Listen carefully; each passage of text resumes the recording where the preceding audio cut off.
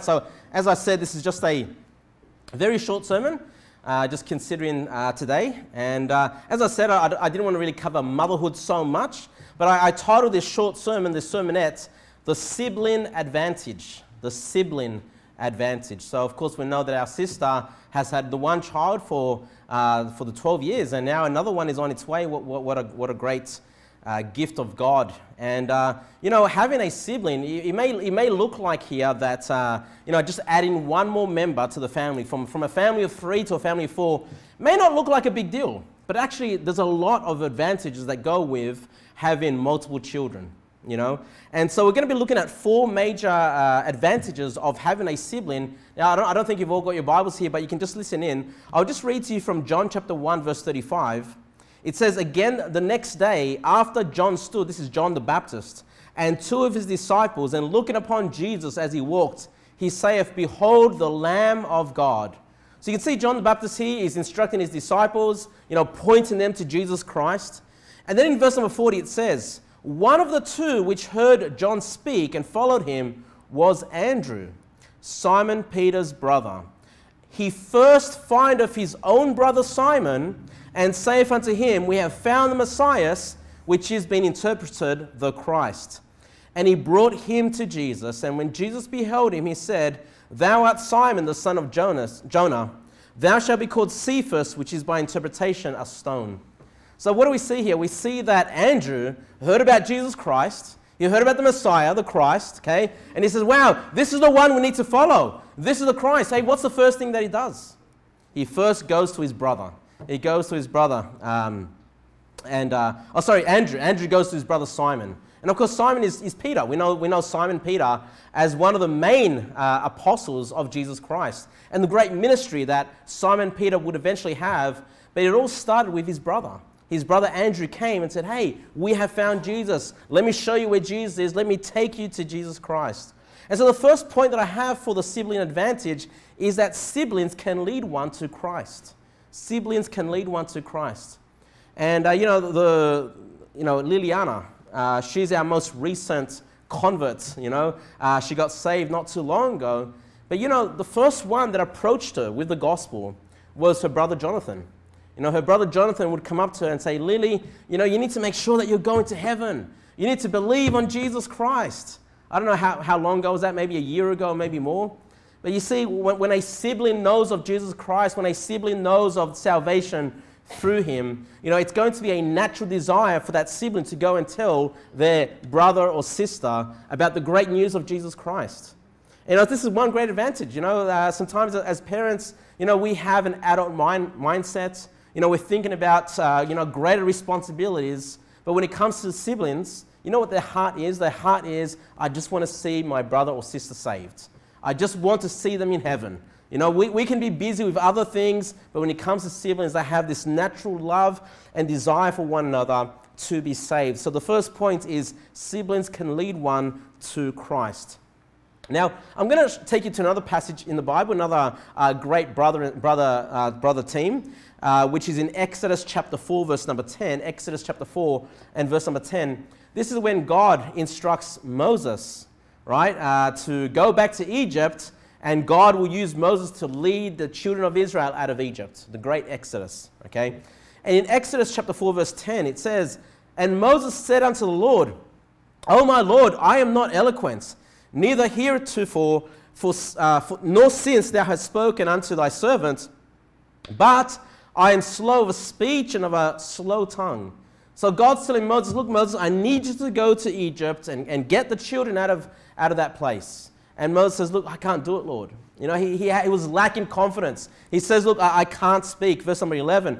"And the Lord said unto him, Who have made man's mouth? And who maketh the dumb or deaf or the seeing or the blind? Have not I the Lord?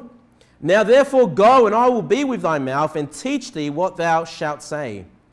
And he said, O my Lord, send, I pray thee, by the hand of him whom thou wilt send.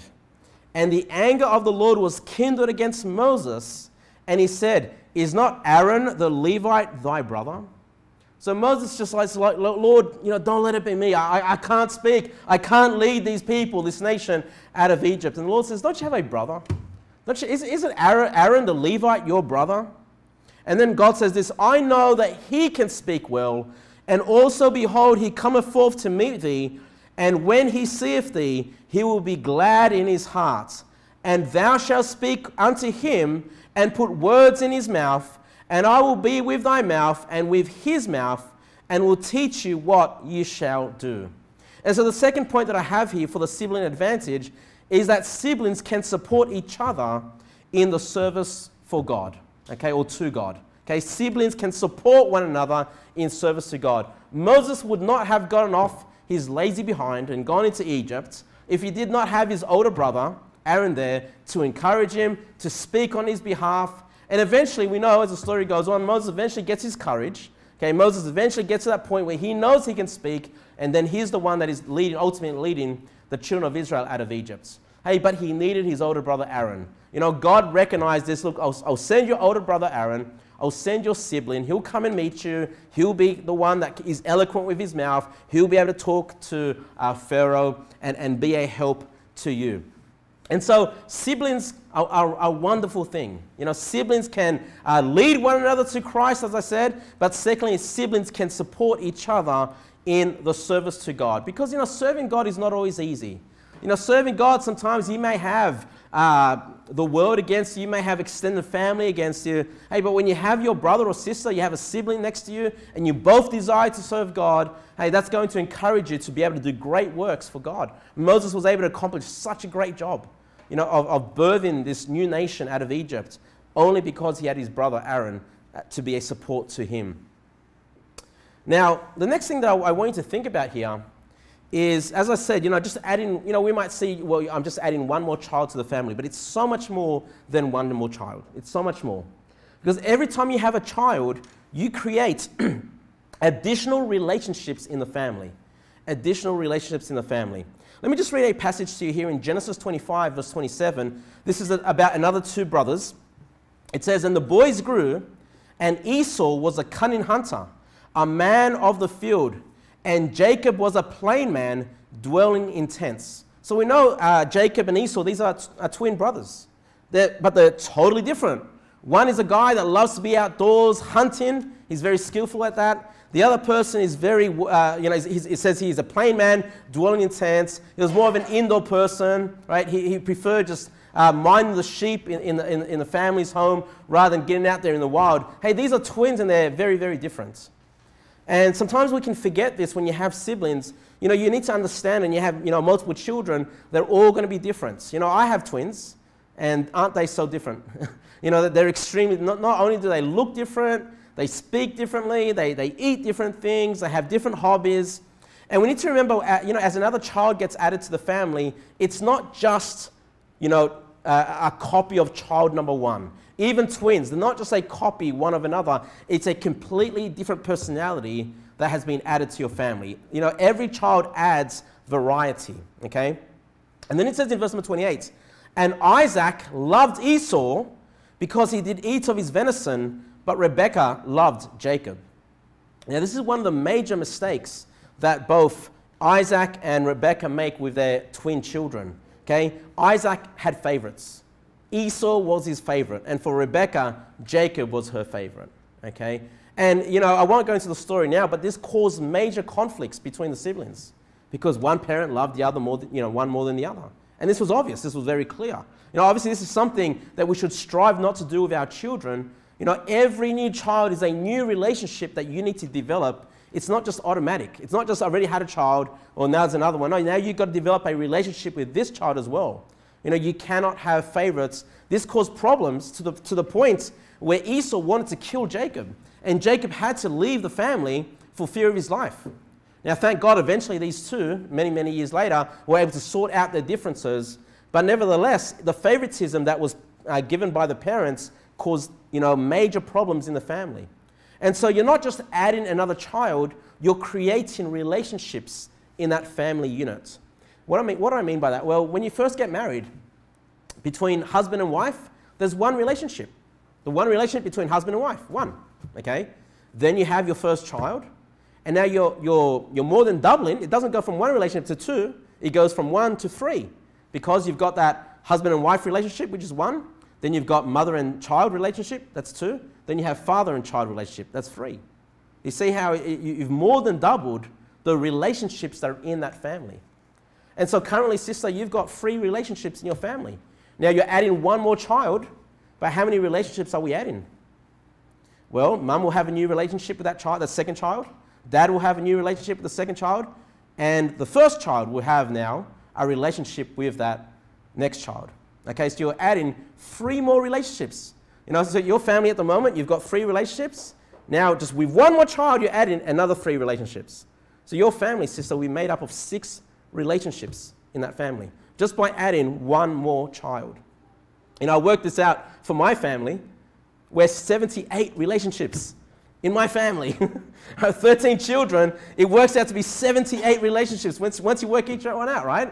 So you work out mum and dad together. Then you work out, okay, mum with each of the siblings. Then you work out, okay, dad with each of the siblings. And then you work out each sibling with every sibling. It's 78 relationships that there are in that family, okay? So adding siblings creates many more relationships, okay? So it's almost like you're doubling the family completely, from 3 relationships to 6, but you're only adding 1 more child. So you can see just another child adds so much more complexity and good variety in the family, okay? And so it's important that you understand that this child, the second child that comes, needs a relationship with mum, needs a relationship with dad, and also it's going to develop that relationship between brother and brother in this situation, okay? And then that adds other complications, because for mothers that have multiple children, you know the kids don't always get along. The kids can sometimes argue and fight. And so now you're adding further, like I said, complexity to the family, and you're trying to maintain all these relationships together. You know, it has many, many advantages. And, you know, one advantage, for example, is for Michael Jr. Being an, you know, and he's a great boy, but, you know, being an only child for some time, and then having another one added to that family, he's going to have to learn how to share his time. You know, before it was just, well, mum and dad are always there. I'm the one that, you know, has their attention. And so he has to learn how to be selfless and give his time over to a sibling. This is going to be good for his character. This is going to be good for him. He's going to learn how to develop a sacrificial heart. You know, I can't have all the time. I can't have all the attention. I can't have all the goodies that come from mum and dad. Now I realize I have to set myself aside and allow my brother to enjoy being in this family as well. You know, and thirdly, one of the great advantages as well with these multiple families is that he'll be able to have the opportunity to teach his younger sibling the great things that he has learnt, you know, being a child of the family. And, you know, this is one thing that we discovered. You know, sometimes when you have your first child, you know, Isabel understands this, that, you know, parents can sometimes be a little bit more strict. You know, and then the second child, and, you know, maybe the strictness is there, but you drop off a little bit, and you drop off a little bit more. And it's not that you've changed direction, but what happens is, if you raise your first child very well, the second child basically just copies what the first child is doing. And so a lot of things that you taught the first child, you don't even need to teach them a second time, because the second child is learning that from their older sibling. And the older sibling can teach the younger one, you know, great morals, great principles, you know, how to behave in the house, you know. And so, you know, Michael Jr. will have the opportunity to gain further learning simply by being a teacher, as it were, to his younger brother. And so there are a lot of great benefits to having siblings, the sibling advantage. You know, point number 3 was siblings add variety. And that makes it exciting. You know, a household full of varieties, a household full of relationships makes it very exciting. And point number 4, I've got to be mixed up here, but as I said, siblings multiply the family relationships. And this will help develop social skills. Because as I said, every child is different. You know, some children are more outgoing, some are, you know, a little bit more quiet. And then as they grow, sometimes they even change completely. Sometimes the very outgoing child becomes a little bit more quiet, and sometimes the more quiet child grows up and becomes a loudmouth. You know, relationships change and personalities change. And this helps with social skills. You know, before you go out in the world and you know, work a job, or before you get out there and you know, make yourself of something, the great advantage of siblings is you've already developed the opportunity to tamper or tailor your personality to different types of people. And so when you go out, you've got much more of a richer experience with dealing with different personalities. So that's the advantage of multiple family relationships. Now, I'm just going to end it here in Ecclesiastes chapter 4, verse 9. And quite often this passage, we read it in context of maybe sometimes marriage. You know, when people are getting married, we'll read this passage. But let's think about this in terms of siblings right now. It says in Ecclesiastes 4:9, 2 are better than 1, because they have a good reward for their labor.